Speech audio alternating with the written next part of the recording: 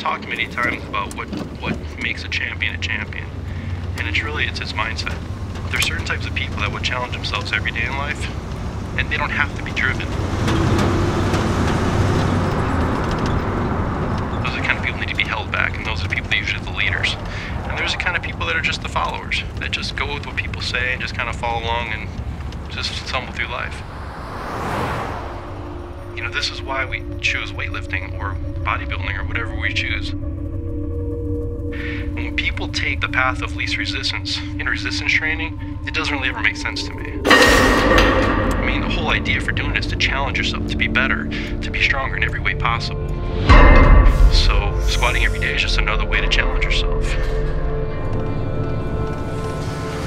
You know, I truly believe that squatting every day is not really going to build character, but it's going to reveal your character. Like, you're truly going to find out what you're made of.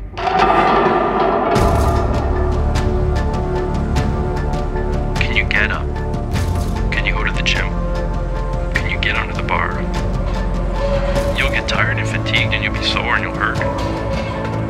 But guess what? You're still alive, and you get up the next day and you do it again.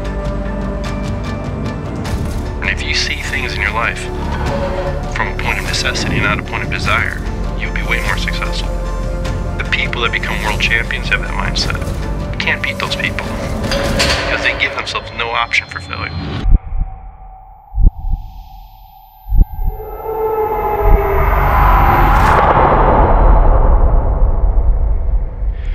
One of the things that I've told all my lifters when they come in the gym is whoever can endure the most pain will be the best lifter.